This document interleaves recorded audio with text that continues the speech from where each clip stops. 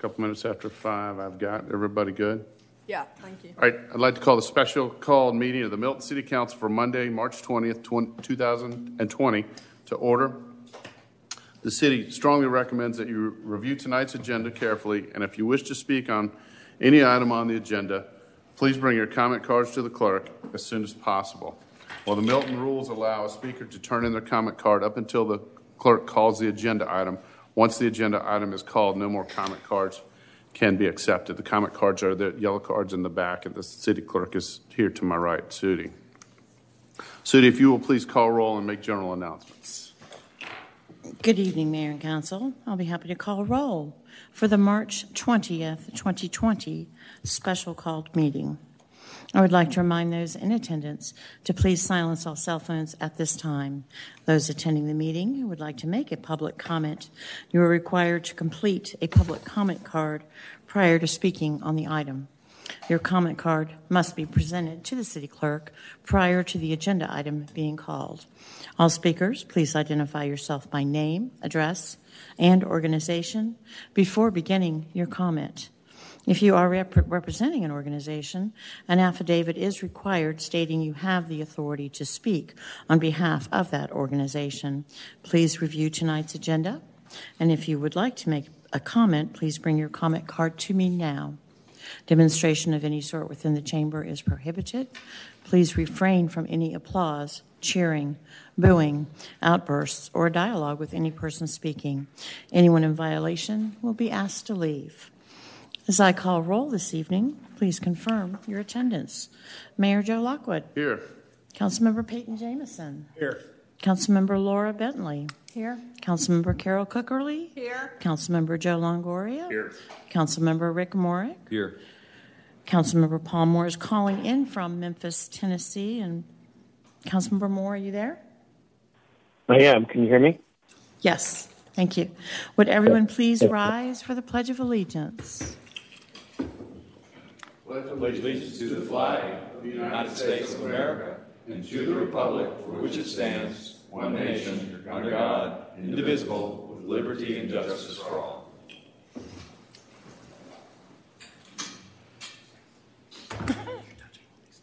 Okay, before we approve the agenda, we discussed this a few minutes ago, that we've got some emails. I think Sudi said 12, which typically, if the people aren't here, they'd have to have an affidavit, but since we're up to about 18 now. 18, so it's up to the council if you guys want to have Sudi read those into the record, because we'd have to make an adjustment. We'd need to make a motion to basically suspend our rules with respect to the normal requirement that they have to be in attendance. If we're going to read, that would be up to the council. You could either have the clerk read the comments or provide simply a summary of the comments, either in favor or opposition to whatever the agenda item is. Okay, and I'm going to assume most of those emails were probably copied to the council, correct? Would that be? I would say 3/4 of them. 3/4. Maybe a summary of them, the name and the position and whatnot. And is council all right with that? Mm-hmm. Laura, you got it. Okay. So we'll need to make a motion on that before the agenda. Mr. Mayor, just make a motion for the clerk to provide a summary of the emails to the council as part of the record for tonight's meeting. Yes. And also make sure that the council gets a copy of those. Yep. Okay. Does somebody want to make that motion? Mayor, I'd like to make a motion that the city clerk read the emails, summarize the emails, and provide a copy to the record. Second. Okay. We have a motion and a second as read from Councilmember Bentley, second from Councilmember Morick. All in favor, please say aye. Aye. That's all right. That's unanimous, including Paul. And before we get to the agenda, too, I want to also, and I apologize, this seems to have stirred up some attention here in the last hour or two, and we've all gotten a lot of comments. And I'm sure we've got folks that want to speak public comment, but what I'd like to do is to actually have a discussion and let Ken explain this ordinance before we get public comment, because there may be some information in there, and then we'll listen to public comment, and then we'll discuss the item and make a decision if that's okay with you guys. All right, so Sudi, if you'll read the next item, which is approval of the meeting agenda. Next item is approval of the meeting agenda. Okay, to have a motion. So moved. Okay, we have a second? Second. Have a motion from Councilmember Morag with a second from Councilmember Bentley for approval on the agenda. All in favor, please say aye. Aye. That's unanimous. Okay, we do have some public comment. So public comment is a time for citizens to share information with the mayor and city council and to provide input and opinions on any matter that is not scheduled for its own public hearing during today's meeting. Each citizen who chooses to participate in public comment must complete a comment card and submit it to the city clerk prior to the agenda item being called. Please remember this is not a time to engage the mayor or members of the city council in conversation. When your name is called, please come forward and speak into the microphone stating your name and address for the record, and you will have 5 minutes for remarks. City encourages you right now to review the agenda, and if you wish to speak, bring your comment card. Again, the yellow card's up to the city clerk. All right, so we will move on to new business. City, if you will sound the item, and again, we'll discuss it first, or have Ken go over it, and then we'll ask for public comment.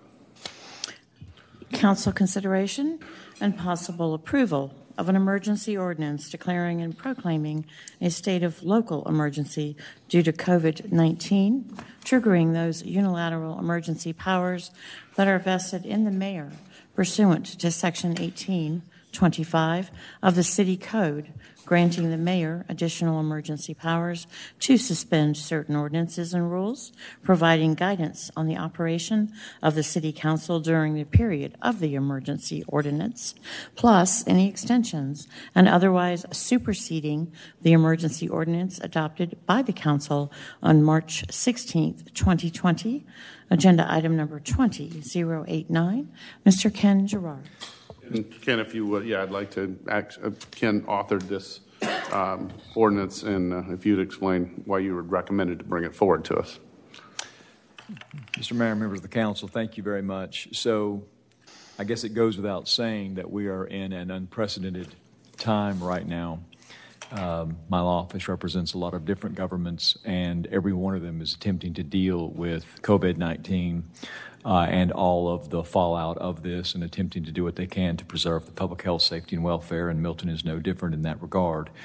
And so that has kind of been the focus of my week this week, is the various actions by local governments attempting to do this. In fact, as referenced by the clerk when she was reading the agenda item, this council too, in fact, took action by way of an emergency ordinance on Monday. And you did that by way of Section 3.18 of the Milton Charter, which allows for the adoption of emergency ordinances that have 30-day duration. I want to compartmentalize the various acts upon which you are acting to emphasize the limitations of those powers. So first of all, I want to deal with your charter.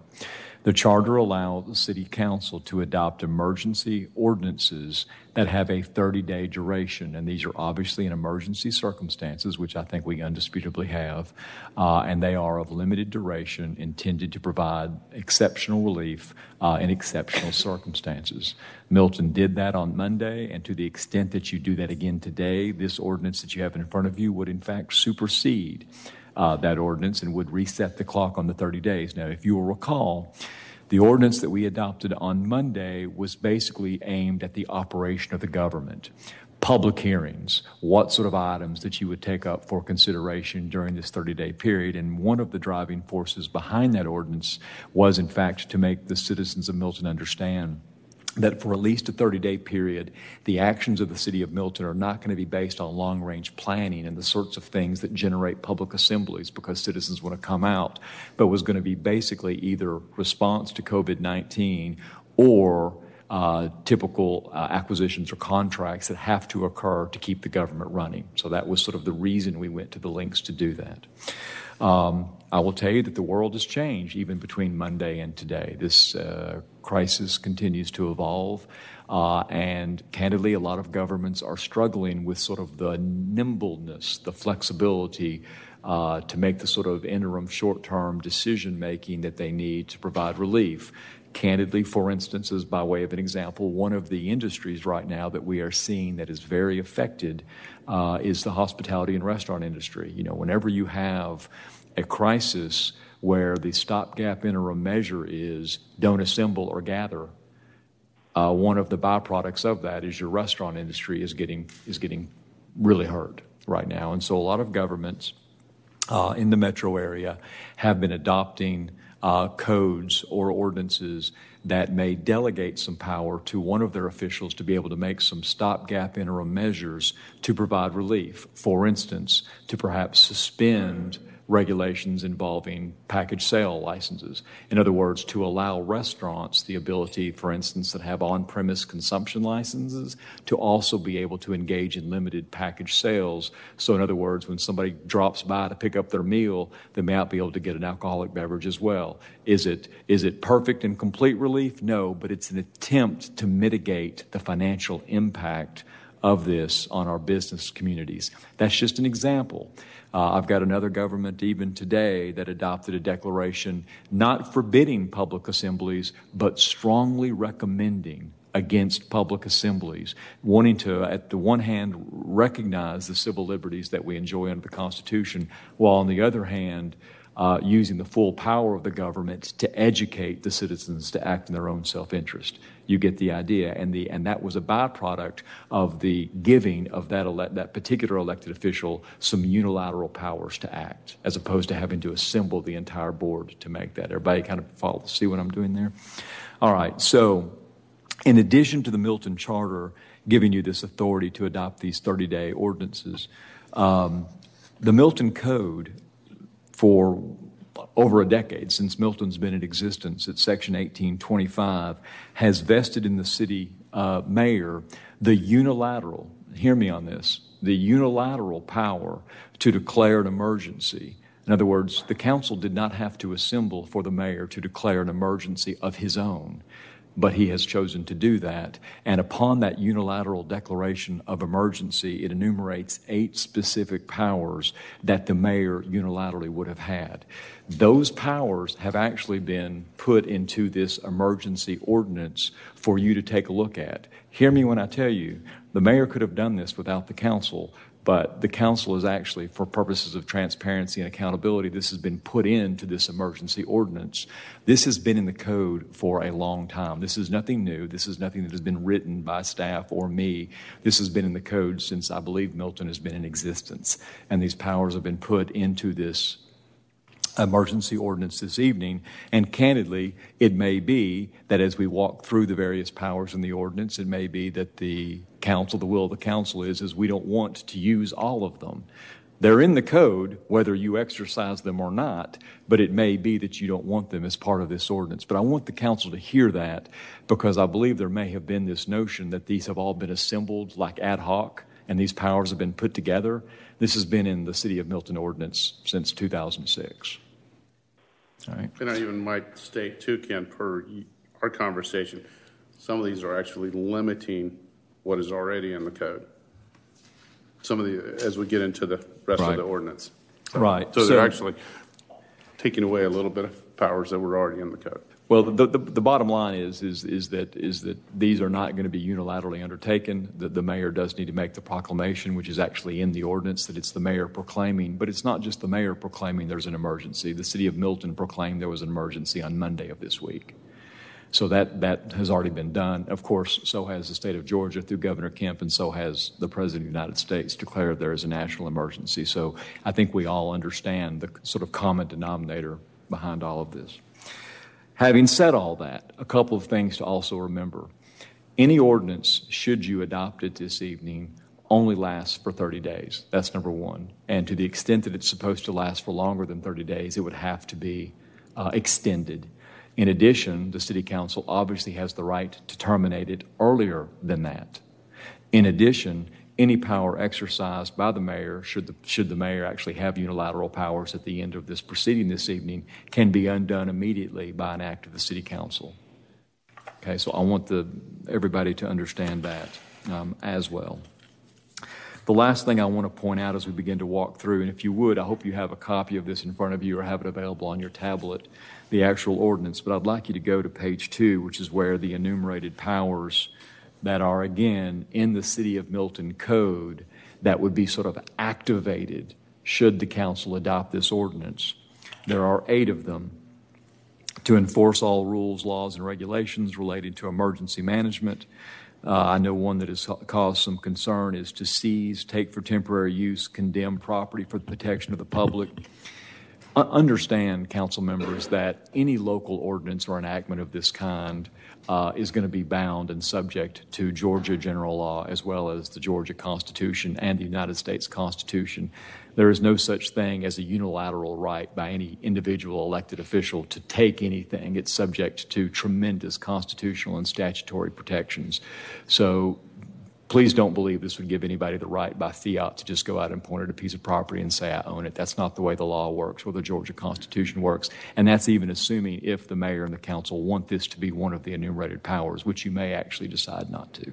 And could I just to put it in more clear language, especially for those people at home, the powers as listed that we're going through right now, as 1 through 8, are the ones that already existed within the code. Correct. These are not new powers or anything that's been added to in addition as a result of this proclamation. In fact, the powers that are looking to be sought are actually able to loosen some of our regulations, so some of our businesses that are suffering are able to do some things that they might not be able to currently do now because of regulations. So 1 through 8 that Ken's going over, and some of the things that we talked about, declaring a curfew, ordering a business to close, those are all, that's 1825. So those were basically cut and pasted into this what's before you right now. And I think that's important that I know you get that because of what Ken just said, but I want to make sure the people at home that are watching understand that these are not specific to what we're trying to accomplish. These were powers that were already listed in our code. Can we ask a question about 2 now? Or Let's okay. discuss 2, and because that's one that pops out that Okay, so has some heart. Well, let's let Ken discuss, or Ken, if you want to explain 2, and then Carol's. Well, no, I mean, I think I had pretty much done that. I mean, okay. I know what it says facially, but my only point is that there is no local enactment that we can undertake that would supersede the Georgia Constitution or the general laws of the state of Georgia, nor has anybody from the city of Milton expressed and indicated an interest otherwise. And as to what the city manager indicated, this was simply part of the enumerated powers that were in the city code for years. Okay. The only thing, and then I'll let Carol. I just like number 2, when someone reads that, it looks like it may have been put in, like we're going to come in and seize their property or whatever. So I don't know if you have any explanation of, and again, why it was, obviously it was in our code, but why we would need that in here now. Well, there could be situations where, to the extent that the mayor wanted to initiate a condemnation action, that could occur. But again, condemnation actions are subject to statutory protocols, court intervention, and the payment of just and adequate compensation. So again, this was simply the laundry list of things in your code for the city of Milton to consider, and then use almost like a cafeteria plan to kick out as you didn't want those in the ordinance. Okay. But I'm not at liberty to lessen the extent of the ordinance that already exists in law. Okay. Carol? Okay, so I think you pretty much asked the question. No, that's fine. I understand that these were in there. That was my understanding. That they are all contingent upon a higher power. Exactly. And the fact that this is only a 30-day event, it makes no sense that it's still in there. So what would be the point of having it in there going forward? Would we be able to undo? Is it embedded in the charter, or is it a different working document? What I would recommend is, if the city council has no interest in that being a power that is part of the emergency ordinance, just declare that when you adopt it and take that one out. Take any of them out. But again, most governments are bringing to bear all of their various codes in responding to emergencies. The city of Milton has acted in a very responsible fashion to this. I have seen other governments that are shutting down business, trying to ban public assemblies, shutting down restaurants. The city of Milton has done none of that. And so I think you all are acting in a very modest, sober, sort of very reasonable way. But on the other hand, when I'm preparing an ordinance that sets forth powers under emergency opportunities, I'm going to put everything in your code that speaks to that and let the council, as the policymakers, choose which and what they want out of that. So that's what we did. Another one that has raised some concern, number 3. to sell and give, distribute. And Steve and I were talking about that, and can you explain why we might want that in there or not? Well, the typical reason is because in states of emergency, where I have seen that language before in similar sort of ordinances, is because of simply the lack of necessities. And sometimes governments are better, or in a situation better, to stockpile and amass quantities, whether it's food. I've seen it in bottled water, in the bottled water context, et cetera. We're not talking about giving away staplers. We're talking about giving away things that people need to live. And that would give the city the power to do that. One of the fundamental powers of a city government or any government is to protect and preserve life to the extent you have the ability to do it. I don't know where this thing ends, nor does anybody else. And it is a power that will likely never be exercised, but it may be better to have it and not need it than to need it and not have it. So that doesn't provide the power to seize someone's property and give it to somebody else. It's the ability for the city to be able to distribute water, medication, things along those lines. Absolutely, correct? Which is why it indicates there's a strict accounting requirement, because it is in fact the giving of city property, not private property. And that was the clarification I wanted, because Steve and I were looking at it's like, well, I could see where someone would look at it, it's like, I'm going to go over, the city's going to go over to so-and-so and take their stockpile of something and distribute it. Right. But in interpreting any ordinance or police power enactment of the city of Milton or any other government in Georgia, people need to cross-reference it against the Constitution. I mean, this notion of being able just to go out and take private property without compensation being paid, that's foreign to the Georgia Constitution. Does anybody on some of these others, are there some, let's see, Joe? So just for the first 8 items that are in Section 2. Yes. Mm-hmm. Our vote is more or less inconsequential because these are already in the city's set of ordinances. And so just for Section 2, we're just affirming that this is the case. Because if we were to either not vote or vote no against this ordinance, we still have these 8 items in Milton law. That's right, but those 8 items do anticipate a mayoral proclamation, and the mayoral proclamation is actually built into this resolution. In other words, the proclamation, which could have been done unilaterally by the mayor without having to have a public meeting to do it, has actually been placed into this ordinance for purposes of transparency. So, if the city in fact wants to take out some of these enumerated powers and not make them part of the ordinance, they wouldn't be part of the ordinance. Could the mayor unilaterally exercise them if he wanted to? Yes, until the Milton Code is changed, which you all may want to change this as a byproduct of tonight, but those would still be there. Still, however, subject to all of the constitutional safeguards that I am a firm believer of and will not allow the city of Milton to act in derogation of. I'm very conservative when it comes to that. So. Anybody else on any of these first 8? I think we discussed. Paul, interrupt for a minute. Is that Paul? So, it's Paul. I think a lot of the heartburn that I've been hearing from the community really has to do with 2 and 3.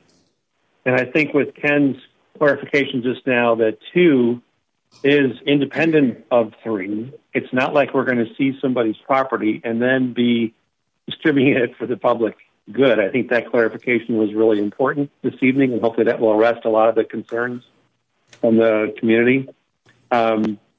So I'll put that one to rest unless, Ken, you feel like it's necessary to comment on that.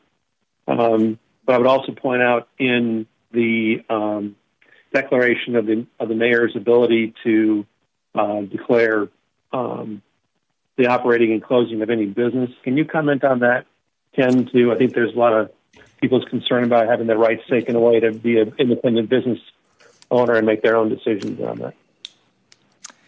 Right. So 2 other powers, and I'm going to put them together on this: the limited or general curfew, and to order the closing of any business. Those are significant encroachments into civil liberties. I'm going to say it. They are. Could there be such a compelling public necessity that a governmental entity bound by the United States and Georgia Constitution has to take the power to do those very things? Yes, I could see a situation where that exists. But that would be something that would need to be of a significant public health and safety concern before I would be comfortable signing off on that. I have seen other jurisdictions already engaging in this activity. I'm not going to point out jurisdictions. Everybody can read the news, same as me. But I have seen governments that are already doing that. I have seen prohibitions on certain forms of public assembly. I have seen prohibitions on restaurants closing. How about this? I am challenged by that activity. I do think it is a power that could be properly exercised, and I'm not going to comment on whether it's been properly exercised yet. Ken, why does the mayor need to have an ability to make decisions in an emergency to begin with? Right. Typically, there's two reasons for that, and they're related: flexibility and timing. This situation, I've been practicing law for 25 years in local government, is probably a once of a career situation for me. I was telling the city manager before we spoke today, you know, I have lectured on this and emergency ordinances and laws, but not actually seen it done. And so it is different. It's easy to lecture about something, quite a bit different to actually watch it unfold. And the thing about this pandemic that is unique, and I'm not saying that a fire or a natural disaster or a flooding event is any less, but I am suggesting the unfolding, the rapid pace of the factual development is a challenge. And I do think that that one thing that governments aren't, and this is on purpose, is terribly nimble. They tend to be a little more regimented, and so having a little bit of flexibility that allows a responsible elected official to be able to make some calls is extremely helpful in addressing a situation like this. And the beauty of this situation is there is a check and balance. If, in fact, the mayor was to make a decision that the rest of the council found that they were not in agreement with or found to not be acceptable, they would have the immediate authority to override that decision. Candidly, I know how decision-making works in Milton. I know that it would be vetted thoroughly by staff and me, and so I'm not the least bit concerned about that. But, of course, the final arbiter of what is appropriate would be the council. Right, and the reason I ask the question is principally because I think that two things could be wrong and could be generating the concern that the public is expressing on this. The first one I would say is that there are various emergencies where interruption of common services, infrastructure, capability is part of the emergency itself. If the country were to go to war, if there was some kind of an invasion, something like that, where literally people were impacted and our infrastructure was impacted, that'd be one thing. The second, I don't think that this is necessarily that situation. Now, I don't want to try to speculate. I don't want to try to diminish. I don't want to try to, pretend like something isn't happening that actually is.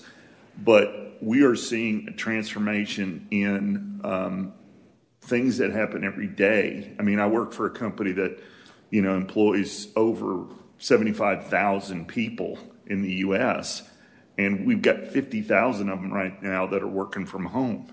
And we've had to do that, and we've had to ensure that we can still do our business. Now, not all businesses are ready for that step, but I'm trying hard to understand why our current level of technology and capability as a city and as council members wouldn't enable us to support the mayor in any kind of decision that needed to be made as quickly as we needed to make it. It probably could. A lot of governments are grappling with that right now as well. So we still are subject to the Open Meetings Act. Right. The Open Meetings Act does allow for meetings with less than 24 hours advance notice upon the declaration of an emergency, which, by the way, this ordinance does. It declares an Open Meetings Act emergency. What the law says is you're basically given two options. You can either meet like you're doing now, which is a physical quorum in place, or you do have the right to engage in what's called a teleconference, which is what Councilmember Moore is doing, but it anticipates it would be all of you. In other words, you would not be physically here. The key is, though, if you do that, the public has to have the right to simultaneously see and hear everything you're doing in real time. Councilmember Longoria, a lot of governments are struggling with that just because it anticipates multiple computers, multiple monitors, multiple streaming all together into a common place, and then streaming all of that in real time to a link to your web page. Now, for some of you in private industry, that may not be terribly sophisticated, but there's a lot of governments in Georgia that just have never even dealt with that situation before and are kind of getting up to speed on it. I will tell you that everybody that I know, the governments I work in, are looking at it, and all of them are sort of have dusted off their IT and are going as hard as they can go to figure that out, because given we don't know how long this is going to last, the next sort of new frontier in this is how do you pull off a cyber public hearing? That's going to be the next step. How do you do that? And if you do that, do you disenfranchise those that don't have the internet infrastructure? Or what about maybe certain individuals that just aren't comfortable with technology? Do they not get a seat at the table? You see, this is the sort of thing that the folks in my profession are struggling with. But to your point, the nimbleness, could it be accomplished? Yes. Could it be accomplished today? I don't know. And if you were to adopt this, it's going to expire in 30 days anyway. Let me make a statement too, or a clarification. Yesterday when Steve called me, and I called council through Ken's direction, and the reason for this ordinance. Again, there's, like you're saying, and again, I didn't come up with this idea or get with Steve, or Steve didn't mean, hey, let's give the mayor more powers, less powers, or whatever. The intention or the intent, from what I understand, was with the rapidly changing things that are going on right now, the need for a little bit of nimbleness. For example, to your point, we can telecommute or teleconference, we can do this or that, but let's say something happens tomorrow at 11 a.m. and the governor comes down with a mandate of the state or from Washington or whatever, or an emergency happens, and the city needs to make a quick decision. If we go advertise a public meeting, this and that, and by the time you do that, it may be too late. So that was the intent that we talked about, and the reason for this ordinance. Again, there's nothing saying, number one, from the council, I don't want the decisions all on my shoulder. I want the council to be involved. So it could be as simple as a phone call. I would certainly call you guys, talk about, hey, we've got this situation right this second. We need to make a decision in an hour or whatever.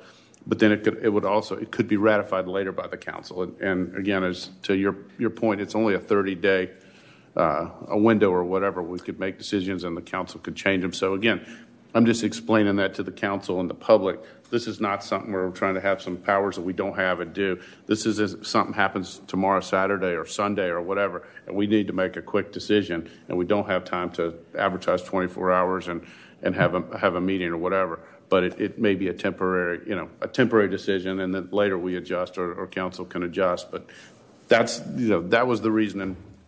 Let me explain. I mean, we were discussed. This was more my idea than anybody else's, because every government I deal with is trying to struggle with this right now. So let me give you two real-world examples of where I've seen this manifested. The first one was in a jurisdiction I work in. The call was convenience centers. Right now, individuals still have to deposit their trash. They were coming in, but because we charge fees, there was a lot of contact. And so the folks at the convenience centers were calling in, the employees of that jurisdiction, saying, hey, can we suspend collecting the fees for maybe 30 days so we're not having to have that contact with the citizens? Okay, the head officer in that entity was able to make that call by way of a declaration under this grant of power. It was a simple thing to suspend the collection of convenience fees. Another example, in another jurisdiction I work in, they do random drug testing, which is done in most jurisdictions. But the folks in that jurisdiction said, hey, can we suspend this? Because if we're doing drug testing, that means we are taking away vital facilities that are needed to do coronavirus drug testing. So can we suspend that even though it's mandatory under our code? Do you see the idea? I mean, it's a very utilitarian thing. This is not some sort of declaration of something bigger than this. It's very day-to-day sort of activities that are needed. And I think, excuse me, Steve, and that was the intent, in fact, when I called council to see if we could set up this meeting, and that was all it was. Now, I know when, then you did the ordinance and, it looks like, hey, we're wanting to take property or do this, and that is not the intent at all. So that's the main thing I want the public to know, and obviously the council is, this is only in an instance where a quick decision needs to be made, that a reasonable decision, you guys can weigh in, and we can confirm later, and you have the rights that, let's say I made a decision you didn't agree with, the next week you can call a special called meeting and you can reverse it. Is that correct? Yes. So, and I could give you real-world examples of what we're dealing with right now. Excise taxes are due today. That is something that I would be recommending that we put off for a little while, and it primarily impacts our restaurants. And these are the things that just are emerging right now. Maybe excise taxes we could hold off for a while, interest-free, penalty-free, and collect them on the other side of this. Occupational taxes are coming due very shortly. These are the same businesses that are going to be affected by these, by what is going on in the economy right now. I can't do that as a city manager. If that's something that we could be able to do and be more nimble and be able to do it on a real-time basis, I think we could serve our especially our business community, but also our citizens just a little bit more. That's really what's behind this. Okay. Yeah, again, especially with all the, outcry from the public, this is, we just assume we didn't do this, but it's as far as misunderstanding. Yeah. But as far as it's only intended if there's a reasonable call to implement something quicker that can, the health and safety of our citizens. So, Laura. So obviously we have an Open Meeting Act emergency situation. We do not have the time to convene and. What if we can't get a quorum? And so I'm comfortable with taking this measure so that we can protect the health, safety, and welfare of our community. Look at the culture and the environment of when we were here on Monday and how much it's changed. And going into this weekend, I'm very uneasy with 7 of us having to convene or make a decision. So I'm 100% behind doing this, and it's unfortunate that we haven't looked at this part of our charter for a while, and I think that's what happened today. I think that this community should have faith in this council up here and our legal counsel and our city staff that are here. So that's. And I will say, members of the council, if in reviewing the ordinance, whether the power exists or not, if the council wants to strike some of the laundry list of powers, that is certainly appropriate. This is not a fixed document, and it can be adjusted. And if y'all want to do that, that's perfect. I'll make one suggestion. Section 2, number 2. I'm fine if we strike that, just because it kind of it just leads you to think that it's not going to stand up in court anyway. It's not going to stand in court. It's not going to change our so 3 is our the code same. anyway. 2 and 3, because 3 is contingent on 2, I would think. So why not 2 and 3? And 3 is not contingent on 2. 3 is, in my respectful opinion, 3 is talking about the distribution of city-owned. Yeah, I think we just need to clarify that. I think some people, and I know at first read of it looks like we're going to go over to say Old Blind Dog and take their bottled water and distribute to somebody else, and that's not the intent there. Okay, so strike 2. From Ken. Say it again. Say that again, Paul. That was the clarification I had asked for that Ken provided earlier. The 2 is independent of 3. Okay. Is there?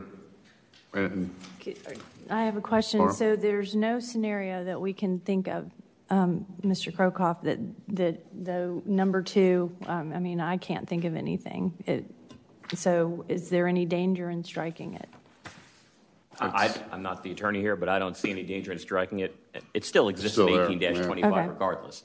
But All right, I you would. understand. This is no different from the few condemnations that we've had to do over the years, acquiring right of way. That's exactly what this is. I can't imagine. I assume that this exists in the event that we had to take over a large building for an emergency hospital or something like that. This is an ordinance. Correct me if I'm wrong. This was most likely acquired from Fulton County when we became a city, and it was anticipating some type of large-scale mass casualty event where we would have to, pick up a huge box store and turn it into a medical unit. Okay. Yeah, there's absolutely. I'll Joe, I'm sorry to interrupt. I would remind everybody, too, the preamble to this, Section 1, states clearly that all the balance of the things listed here are contingent upon them being related to the specific coronavirus pandemic. Absolutely. So it's not like we can take a random act that's not associated to the virus. That's a part of the Section 1 preamble for this. That's a good point. This is all just to this specific virus right now, and everything was changing by the hour or whatnot. As you guys all know me, and I think the same thing you guys, nobody in the city wants to, take somebody's property or condemn anything. So it's not our intent. Rick? And I guess listening to Steve and some of the examples that you brought up that are really practical things that would help businesses, that would help, I guess what I'd suggest after we hear public comment or go through this, maybe some of these other things we don't need to include in this if they don't preclude you from doing the very things that you need to, like, number 7, gasoline sales, or closing of businesses. There may be a reason to do that. I don't know if we want to just do that at a quick check from the, I would think that would be something we could probably have more discussion before we'd actually enact something like that that's that broad and sweeping as far as what it impacts. Can we go over number 7? Because I know in reading that at first, and even it talks about firearms, but, if you read it closer, it's precluding firearms. And also, I don't, to prohibit or regulate the possession, sale, or use of explosives, Ken, what would the basis of that be? It's hard to know. Yeah. It's hard to know. It could have been in a situation of extreme drought. It could have been a situation like that where there is a concern over just the combustible component of it. But I mean, we could probably think of situations all day long where there could be a concern related to that. But again, it's in the ordinance, and it's part of your emergency management response. And gasoline or other flammable liquids. What could be a situation, if we had a gas shortage and, you need to odd even days kind of deal like that? Well, I mean, there's the prohibition, on the local but there's level. also the regulation of sale. And so, I mean, candidly, folks, a lot of the focus of emergency management ordinances at the local level is on prices, gouging, and hoarding. That is very common. So that's probably the focus. And isn't there federal laws against that right now that we're seeing actually enacted where people try to hoard and then sell at a marked up price? Well, I think we're seeing the federal there's a government variety of things, states. but the federal laws that are evolving with respect to this are unfolding daily. Mm-hmm. There are federal laws coming down the pike.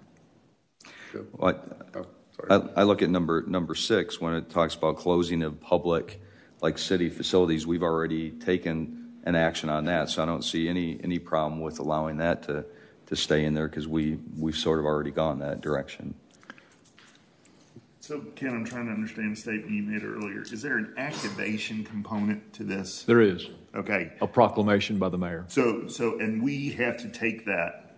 You do not. Okay. So if we don't take that, what does that mean? If you don't take it, the mayor could take it still, but he may choose not to.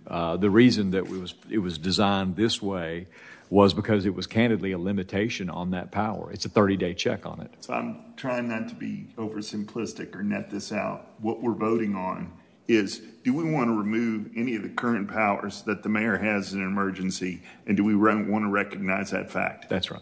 Just for the next 30 days? That's correct. Okay. Anybody else? Do you guys have anything else before we have public comment? And then we can... The only other thing I would offer up to you is that, candidly, what I think is the most important part of this ordinance we've not even discussed yet. So, the most important part is. Go ahead, be that way. This is my guidance to you all. Is number 1(8) is to perform functions and duties to take action to promote the safety and security, protection, and well-being of the inhabitants. That is obviously a huge power, subject, of course, to your check. And again, that's all to aid our citizens, And then if you'll turn the page to page 3 of 6, section 4, to suspend ordinances, resolutions, orders, rules, or regulations regarding the conduct of city business. So that's actually sort of one of the things that generated this entire undertaking was within the context, once again, of alcohol, was the notion that typically if a on-premise consumption vendor wants to sell packaged alcohol, they would have to come in and go through an elongated process of public hearings to get a new license. This would allow, at least for a 30-day period, for that to be suspended by the mayor. That's sort of the dance that brung us, was that. Everything else sort of wrapped around it. And some of you were on a conference call with Senator Albers today and some of the other cities, and that's a good example of something that we might want to do temporarily. Right. And I think other cities are doing that, correct? So the listservs that I'm on are lit up with respect to other jurisdictions that are doing that. So yes, that is exactly trying to right. provide a lifeline to It's some a lifeline. Yeah. I think it's important to clarify, especially to our citizens, that the goal of the council and the city and our staff is to help our citizens. I mean, keep them safe, obviously, but also to help, through this. Right. We're all in it together. So we're not looking at these things to, take rights away or so. Okay. One final quick thought. When at the conclusion of tonight, Mr. Manager, can you or someone on your staff draft what the actual essence of and the purpose of this, and let's not wait for the minutes to go back to the people where this has become like its own viral thing and so highly inaccurate. Can we get something back to folks because they're getting upset about non-factual information? And I think I would add something. All this seemed to be fueled within the last 30, 45 minutes. But usually I like to answer all emails, but they were coming in way fast. They probably don't have the luxury of being able to watch. So we had actually mentioned to Greg, our communications, to to work on getting the facts out so that they can post that so everybody can see that too. He's at the ready, waiting for the meeting, for us to get through the meeting, to be able to post just that. Okay. So if there's not any questions right now, then let's have public comment, and then we'll let Sudi read the emails, as we said, and then we can discuss any more. All right, Sudi, if you want to call the first speaker, please. First speaker is Ms. Hope Winograd. Good. And if you don't mind, just protocol, just state your name and address for the record.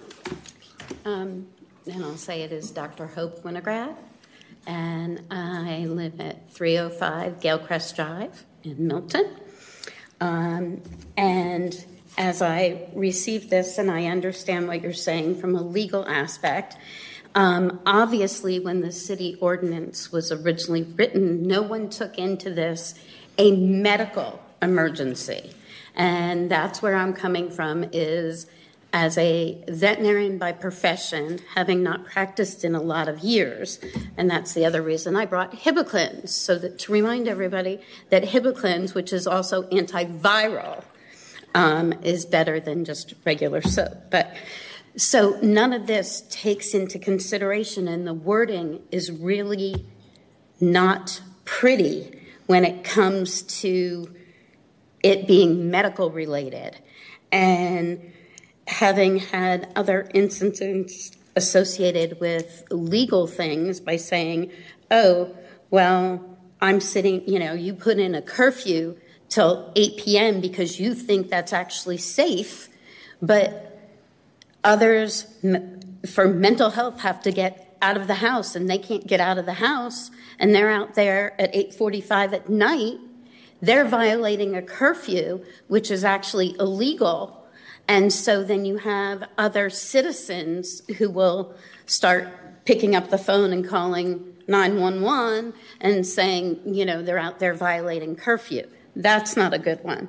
Then where it says to order the closing of any businesses, and again, I'm on section 2 here, and it's like, well, you need a specific medical reason before you choose to close a business there. And you guys were talking about not happy with number 3, and I'm not happy with 4, 5, 6. And then 4, that was the curfew, closing the businesses, and the same thing with the street. You know, it's like, fine, you've closed the city hall, but closing a street or other public place. And I was using the example before of saying, is someone sitting on the park bench and you've closed all the city parks, but you're sitting on a bench right there at the park at Deerfield and Webb Road, and saying, you know, someone comes along and saying, well, that's illegal. So, yes, I realize you're saying it's only for 30 days, but it's still a legal violation within those 30 days. So if there's any way to reword it so that I understand what you're saying, that it's like it's there, but at the same time, it's not medically necessary. And I guess that's the problem, is that nothing was written for medical emergency as opposed to riots or things like that. So I think that's, and if anybody wants to ask or for an explanation on understanding viral, I'll be more than happy to do that topic. Thank you. Thank you. Thank you very much. Mr. Mayor, just a quick point with respect to that. The doctor is not wrong. It is interesting as we've been pulling out a lot of these emergency management ordinances and plans, not in Milton's, but everywhere, even the state, some of the state models. The viral, they're not a perfect fit for this. I will tell you, it almost seems like it's more natural disaster from almost a meteorological standpoint, or a hurricane or a tornado or a flooding event. It's close, but it's not there really perfectly. Just interesting. Yeah. Sudie, if you'll please call the next speaker. Corinne, did you want to speak? Okay. Our next speaker is Corinne Rising. Hi. Thank you for taking my call earlier today, sir. Oh, sure. My name's Karen Rising. I live at 725 Kilgarren Court, just down the street. My comment's pretty straightforward. I've heard a lot of you talk about how the public's reaction is a misunderstanding, or that we've not correctly interpreted the facts. It seems to me that a lot of the issues and the concerns that we as a community have with the language as it's currently written could be resolved if the language was just quantified a bit better and qualified. And that's my only comment. Thank you. All right, well, thank you. And Ken, if it's okay, I'll make a general comment. We don't go back and forth with public comment. But just so the public knows, you know, when we read this, obviously it's done legalese and from a legal standpoint, we have some of the same concerns too. So we've discussed, and we might have had the same interpretation until we clarified it too. So, you know, the public's not wrong at all in their interpretation of it. So, Sudie, if you'll please call the next. Next speaker is Derek Manville.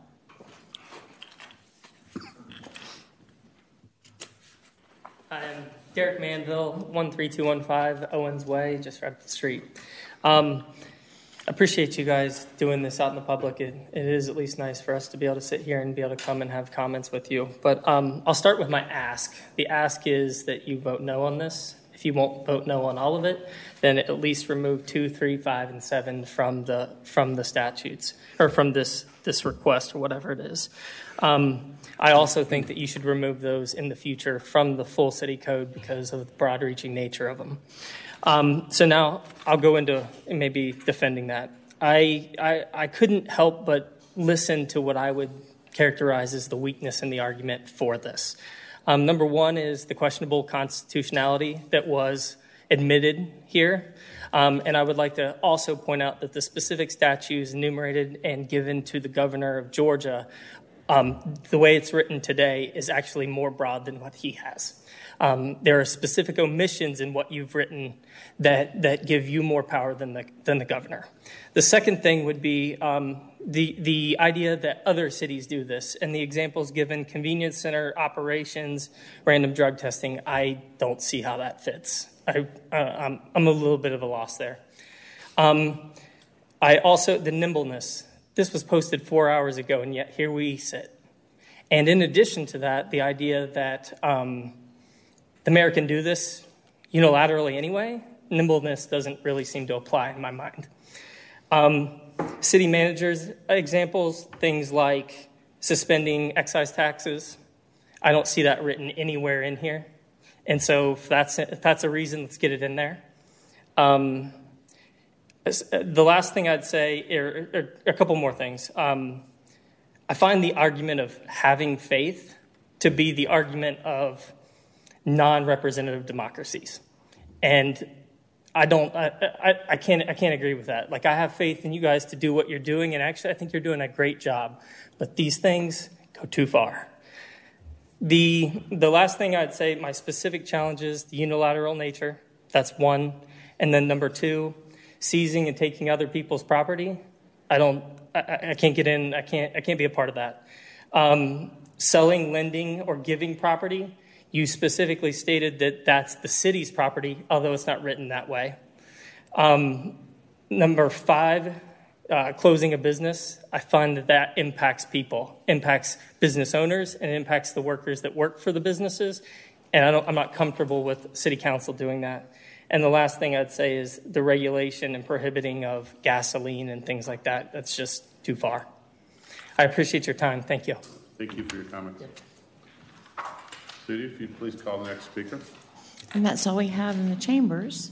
Okay. So I've got the emails. Okay. And I believe we discussed was you would summarize the emails, obviously make sure council, most of them were forwarded to council anyways beforehand, but state the name and address, summarize, and go through their position. So I have received 13 emails. All of the email comments were in opposition.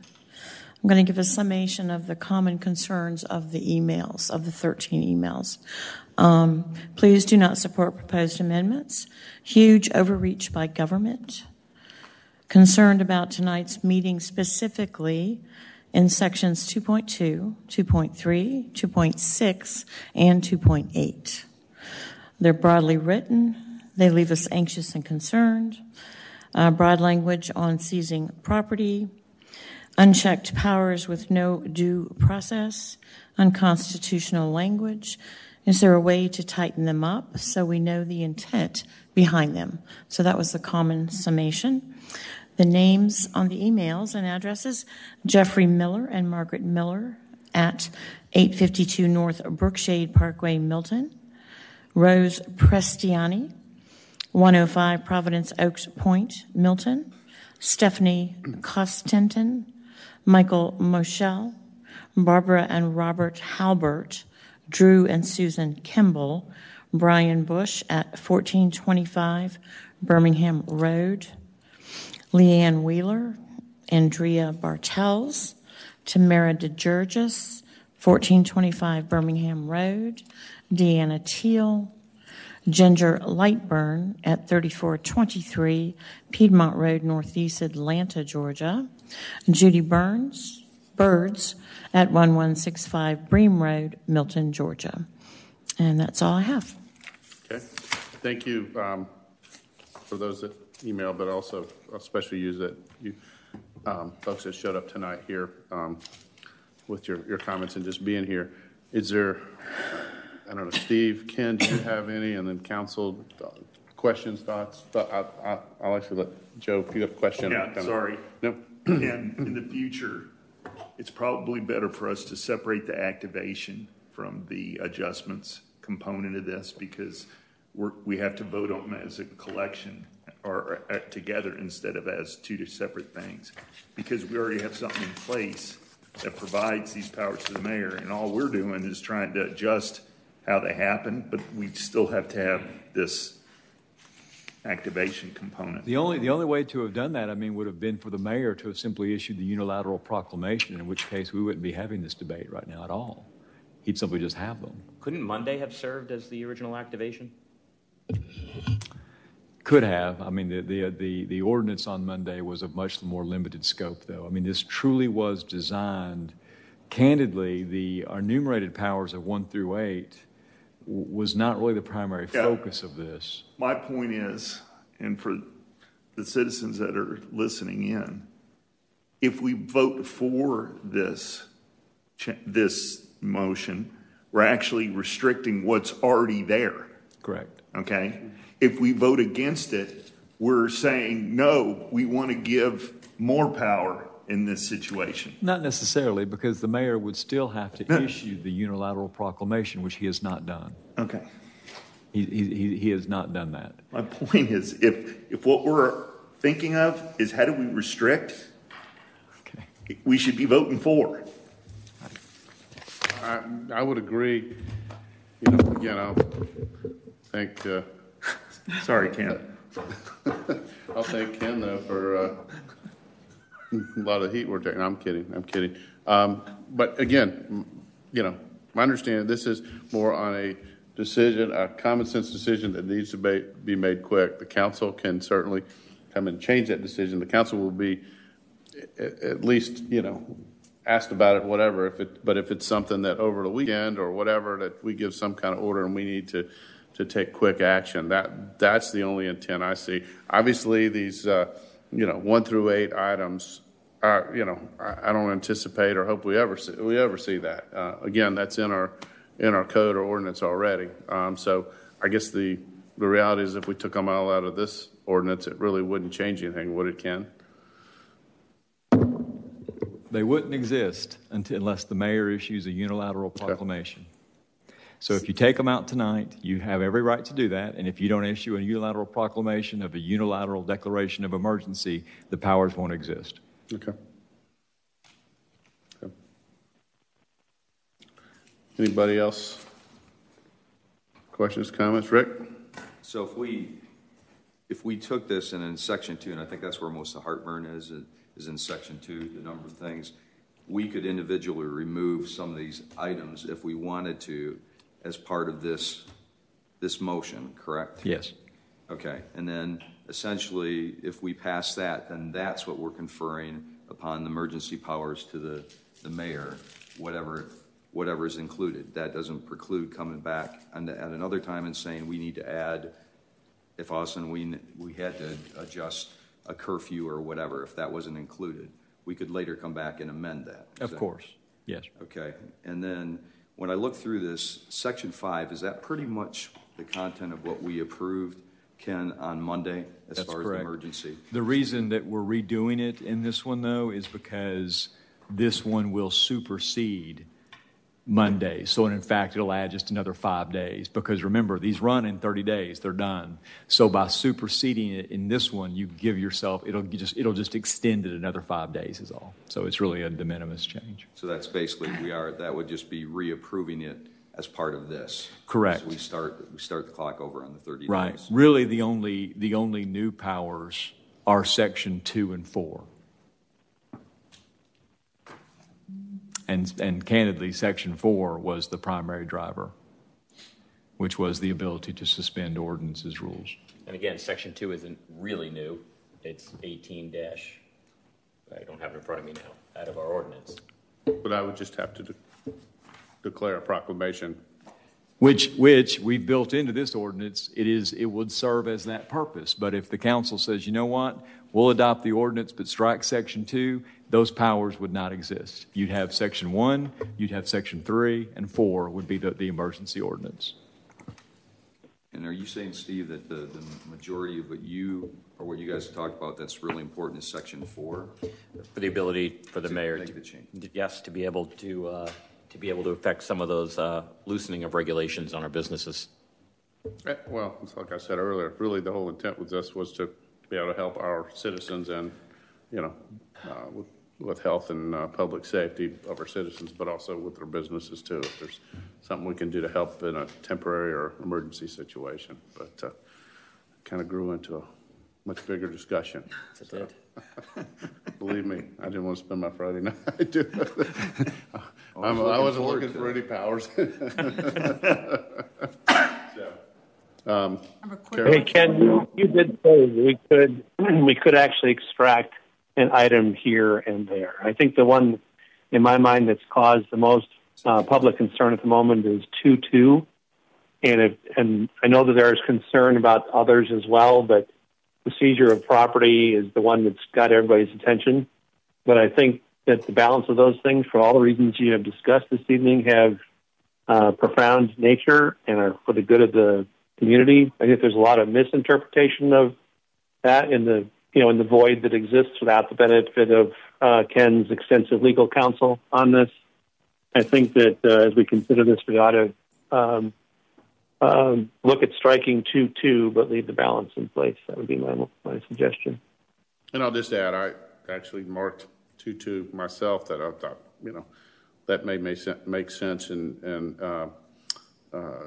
to strike, as well as I certainly want to, as we talked, I want to make sure whatever decision's made tonight, Steve, if you could direct communications to get all the facts out so that, to put the public at ease over this and that it's a temporary thing and it's not a power grab, so to speak. So. Absolutely.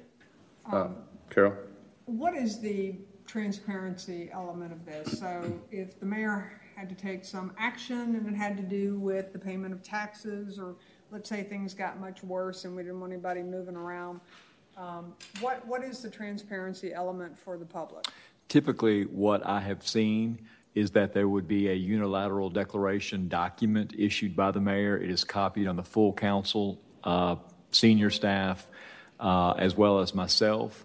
And, actually the city manager and I have not gone over the protocol, but it may very well be that they end up being posted on the webpage as well. Can we push it out in a proactive manner? Absolutely. Or does that happen? Okay. And candidly, a lot of it, what I am seeing right now is a lot of it is in fact educational narratives, like as I mentioned in other jurisdictions today, the chair of that government issued a warning, not a ban under an ordinance, but a warning against public gatherings, as Governor Kemp has done and as the president has done. We are still seeing individuals sponsoring large weddings, large assemblies, hundreds of people coming to them. We're not shutting them down, but we are trying to tell people that is a horrific idea in this environment.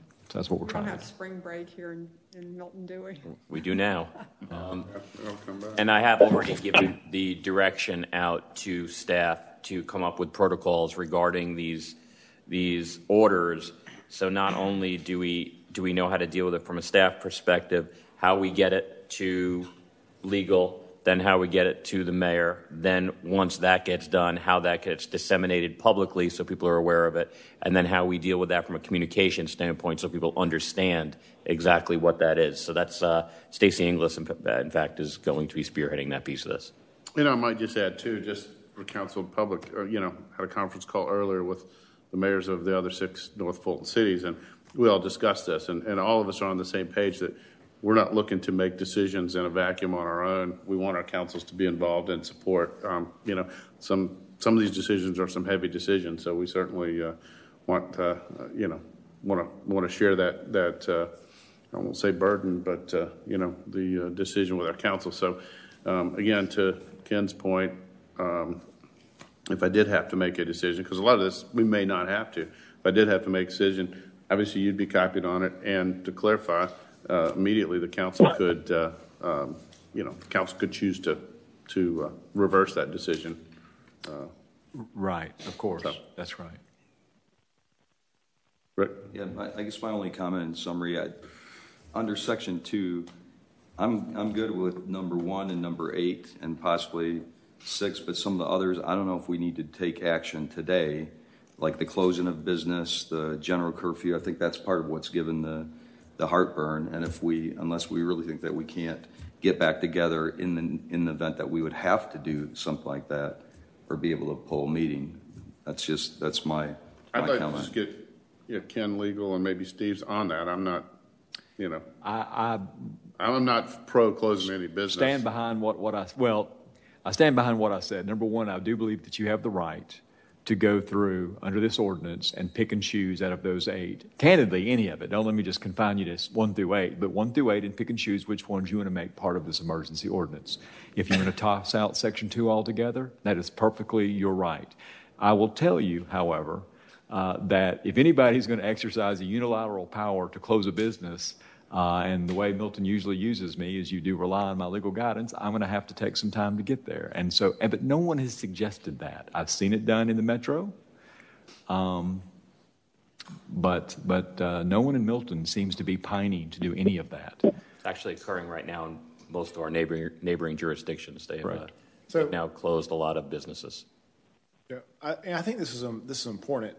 If we're removing anything out of here, and if it's going to jeopardize the health or the safety of our citizens, we need to really reconsider that. This is an emergency. This is only for 30 days. The mayor is not a dictator under this. There's checks and balances in place, and I'm okay with removing something as long as it doesn't jeopardize the health, safety, or welfare of our citizens. Councilmember Jamison, I don't believe that removing, for instance, 2.2, I don't believe that would have any adverse effect on the public health, safety, or welfare. And candidly, for instance, Mr. Mayor, just to you, if there were some of those that you would be uncomfortable exercising unilaterally and would in fact want the full council to assemble, then I could support that, and I would work with your city manager to put together city council meetings on a dime as quickly as we could. And we're working on the technology so you can actually attend these meetings from home or wherever. We're just not there right now, and this is just changing so rapidly that we want to take advantage of it. It needs to be brought up. If y'all get a phone call Saturday night at 11 o'clock and something needs to be done, for the safety and the welfare of our citizens, it can be done, and we can always overrule that. But sometimes decisions need to be made in this type of situation.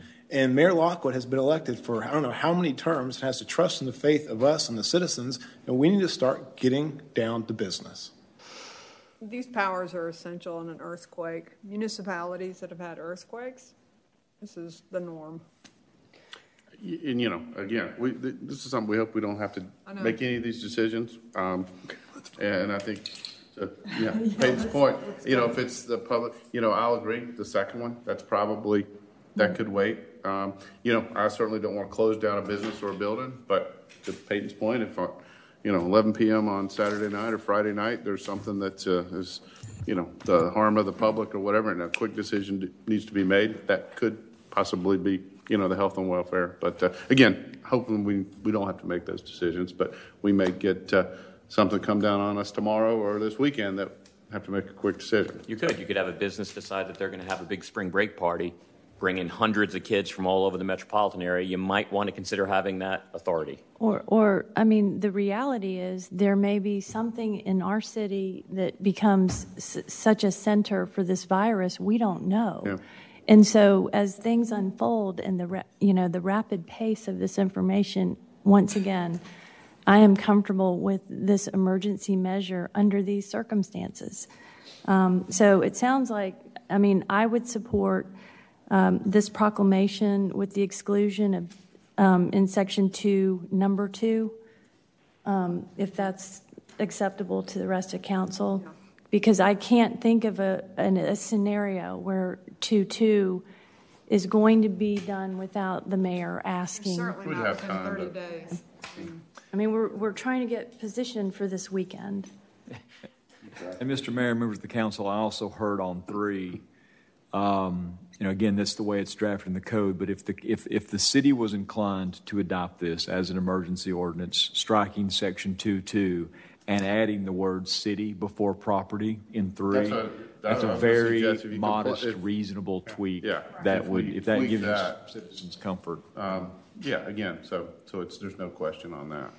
And also, can you insert something about the transparency, what our MO would be if the mayor... If someone makes a motion, I will do my best to articulate on the tail end of that motion what the transparency will be. That would go out immediately. And you need to make the motion. Knock yourself out, Carol. You're a high-aptitude fella. You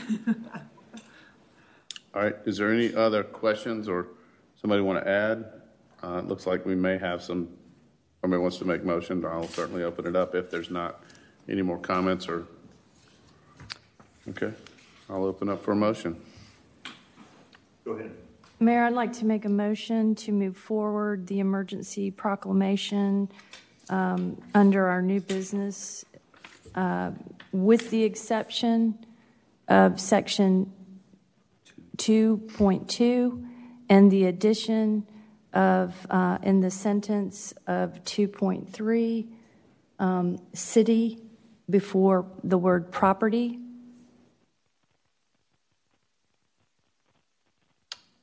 And would we want to add the transparency to where it would be this right? Any power exercised under this ordinance by the mayor will be immediately communicated to the city council, the city manager, the city attorney, and using some mechanism communicated to the people. To the public. Correct. Good.